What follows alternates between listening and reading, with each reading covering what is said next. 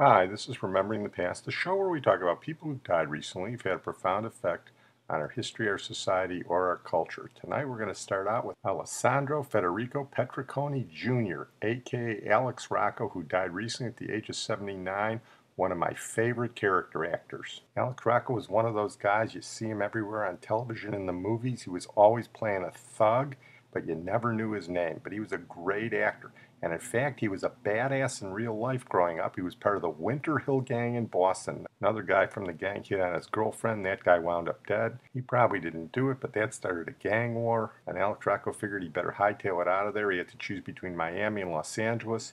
He went to Los Angeles to become an actor, and the rest is history. Created one of the great characters in movie history and one of the great scenes in movie history in The Godfather. He plays Moe Green. Do you know who I am? Ironically, he plays a Jewish gangster there. Coppola just told him to use his hands a little different than the Italian gangsters, and he pulled it off beautifully. Here he is with Al Pacino. Hey, Mike. Hello, fellas. Everybody's here. Freddie, Tom. Good to see you, Mike. How are you, Mo? All right, you got everything you want? The chef cooked for you special. The dancers will kick your tongue out, and your credit is good. Draw tips for everybody in the room so they can play in the house. My credit good enough to buy you out? Buy me out. Casino. The hotel. Corleone family wants to buy you out. The Corleone family wants to buy me out. No, I buy you out. You don't buy me out. Your casino loses money. Maybe we can do better. You think I'm skimming off the top, Mike? You're unlucky. You goddamn guineas really make me laugh. I do you a favor and take Freddie in when you're having a bad time, and then you try to push me out. Wait a minute. You took Freddie in because the Corleone family bankrolled your casino because the Molinari family on the coast guaranteed his safety. Now, we're talking business. Let's talk business. Yeah, let's talk business, Mike. First of all, you're all done. The Corleone family don't even have that kind of muscle anymore. The Godfather is sick, right? You're getting chased out of New York by Bazzini and the other families. What do you think is going on here? You think you can come to my hotel and take over? I talked to Bazzini. I can make a deal with him and still keep my hotel. Is that why you slap my brother around in public? Oh, no, that was nothing, Mike. Mo didn't mean nothing by that. Sure, he flies off the handle once in a while, but Mo and me were good friends, right, Mo, huh? I got a business to run. I got to kick asses sometimes to make it run right. We had a little argument, Freddie and I, so I had to straighten him out. You straightened my brother out. He was banging cocktail waitresses 2 at a time. Players couldn't get a drink at the table. What's wrong with you? I leave for New York tomorrow. Think about a price. Do you know who I am? I'm Moe Green. I made my bones when you were going out with cheerleaders. Yeah, Fredo tells Michael you don't talk to Moe Green like that, but Michael does talk to Moe Green like that. He gave him the full Christmas story treatment a little later on. He shot his eye out and he didn't use a Red Ryder rifle. In real life, Alex Rocco was a sweet, gentle guy. He won an Emmy for the famous Teddy Z on television, which I never saw. He was great in Get Shorty. He played a record producer supposedly dating Suzanne Plachette in That Thing You Do. But my favorite movie of his was the gangster movie that was better than The Godfather, The Friends of Eddie Coyle, which we talked about when we did Peter Yates. He played Jimmy Scalise, Jimmy Scale, who was buying guns for bank robberies from Robert Mitchum back in Boston. And as he said, there's a lot of people who get The Friends of Eddie Coyle, and here he talks about working with Robert Mitchum. There's a lot of people who get Eddie Coyle. The day before shooting, I'm at the Ritz-Carlton, and I know Bob Mitchum is there. The company put us up there, and I called his room. I was a nervous wreck. I said, "Hi, Bob, Alex Rocco." Yeah. I said, I was wondering. I don't mean to be a pain in the ass, but you want to work on some material we haven't seen tomorrow? Said, yeah, meet me down at the bar. Went down at the bar. First thing he did with my script was tear it up. We got blistered.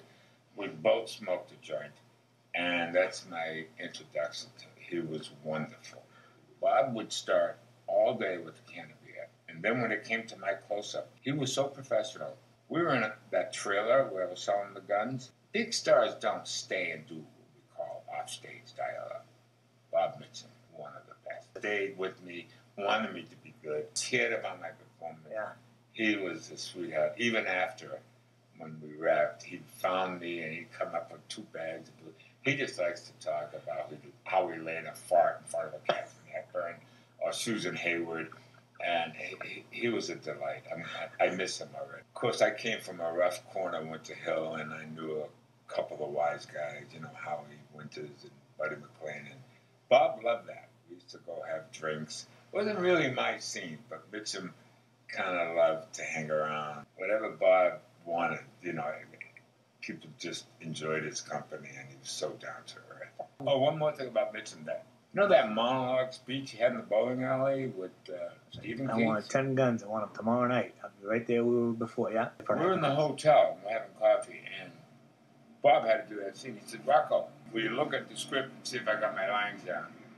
You not only had the lines down, he had the ands and the buts. It's a 3-page monologue. Yeah. Or maybe more. He says, come on, you must have really been working on it. I said, no, I looked at it this morning. He has one of those photographic memories, a gift. I have to lock myself in the bathroom to learn mine. Alex Rocco talking about Robert Mitchum. We're going to move on now to our feature tonight, Theo Bikel, who died recently at the age of 91. He was one of the most versatile singer-actors there was. He was a brilliant man, spoke I don't know how many languages, was a member of Mensa, which is ironic because he played a Mensa member on Columbo. He was politically active, he stood up for his ideals, and he was an all-around great man. He was a nice Jewish boy born in Eastern Europe. His family emigrated to Vienna. They had to leave Vienna when the Nazis came. He emigrated then to Israel, Palestine then, and was on a kibbutz for several years. He wasn't good at farming, but he was good at singing. He emigrated then to England and then to the United States. He was in movies and on Broadway, and he was the original Captain Von Trapp in The Sound of Music opposite Mary Martin, and I'll let him tell the story. Edelweiss was written, it wasn't in the original score at all. It was written 11 days before we opened on Broadway. Richard Rodgers and Oscar Hammerstein went into a hotel room at the Ritz-Carlton in Boston, which had a piano in it, and they wrote me a brand new old Austrian folk song called Edelweiss. But it sounded authentic, in fact so authentic. At one point I came out of the stage show and the woman said to me, "Ooh, I love that song, Edelweiss." Of course, I only know it in the original German. Here he is with Mary Martin singing the song that Rodgers and Hammerstein wrote specifically for him. Edelweiss, Edelweiss, every morning you greet me, small and white, clean and bright, you look happy to me. That's my homeland forever. How lovely to hear you sing that. His other memorable Broadway role was about a decade later as Tevye on Fiddler on the Roof. I'm not the first Tevye, that was Zero Mostel. But then I started playing Fiddler on the Roof, and I played it all over the United States and Canada. I played it everywhere. And over the course of some 49 years, I played it over 2,100 times. Somebody counted. I didn't count. I'm not arrogant enough to do that. But 2,100 times is a lot of times. I am born to play Tevye because Tevye is my own grandfather. If I were a rich man, all day long, if I were a wealthy man, I wouldn't have to work hard. If I were a bitty rich, diddle man. Yeah, my mom loved that, I'll tell you that. My first exposure to Theo Bikel was as a folk singer. He was one of the great folk singers of the late 50s and early 60s. He was an activist, not a communist, though. He had a strong commitment to civil rights. He sang a lot of folk songs, and he was a regular on the early 60s television show Hootenanny, which featured folk singers. He sang folk songs in a whole bunch of languages. And here he is with a young Judy Collins. Now we are old and ready to go. We get to thinking what happened a long time ago. Had a lot of kids, trouble and pain, but oh Lord, we do it again. Oh, kisses sweeter than wine.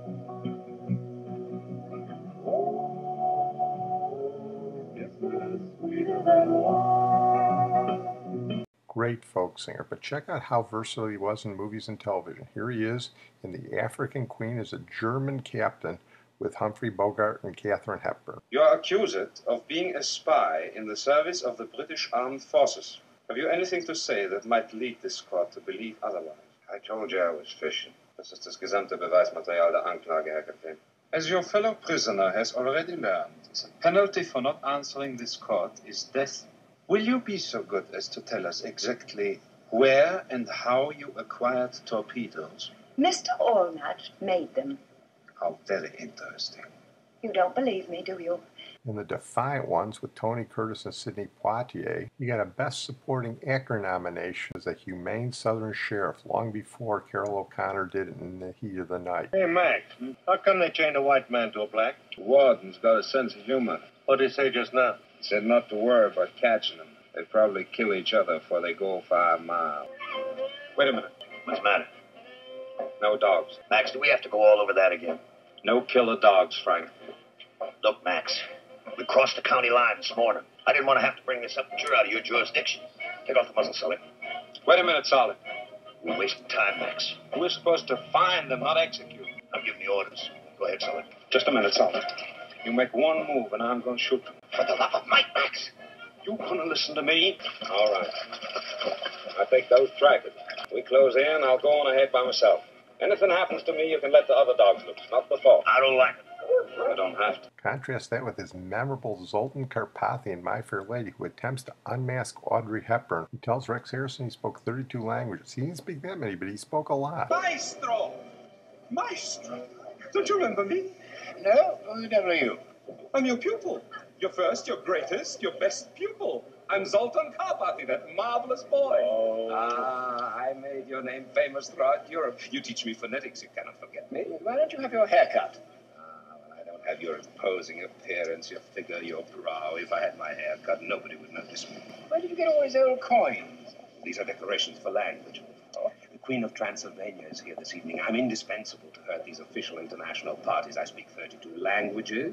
I know everyone in Europe. No imposter can escape my detection. And a memorable attempted seduction of Edith Bunker and All in the Family. Listen, this one is for you. Ich küsse Ihre Hand, Madame, und träume es wär Ihr Mund. Ich bin ja so galant, Madame, doch das hat seinen Grund. Oh, I feel like I'm at the Lawrence Welk show. That's beautiful. What does it mean? It means I kiss your hand, Madame, and dream it would be more. Oh. The Genius of Theo Bikel. Well, I'm going to close on that note. I want to thank my producer and IT genius, Sid Tepps. And we're going to close tonight with Buddy Buie, who died recently at the age of 74. A good old boy songwriter. He worked with Bobby Goldsboro, he worked with Roy Orbison, and he wrote for the Atlanta Rhythm section in the 1970s. But right out there in Eufaula, Alabama, he wrote some of the great 1960 songs for the Classics 4 and their late great lead singer, Dennis Yost. As a tribute to Buddy Buie, I'm going to play 3 of them. A lot of people sang, but nobody did them better than Dennis Yost and the Classics 4. Here's their biggest, Spooky. If you decide someday to stop and play the game that you are playing, I'm gonna tell you all up in my house, been dying to be saying. Just like a ghost, you've been haunting my dreams, so I propose on Halloween. Love is kind of crazy with a spooky little girl like you. My rock and roll buddy Bill thinks this one, Stormy, is their best, and it's hard to argue with him. You were the sunshine, baby, whenever you smile.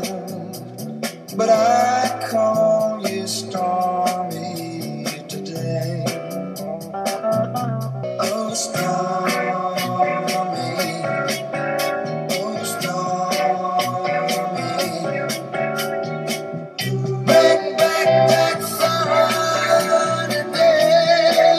No question that's hard to beat, but I decided to close the tribute to Buddy Buie with this one, Traces of Love. Faded photograph, covered now with lines and creases, tickets torn in half, memories in bits and pieces, traces of love.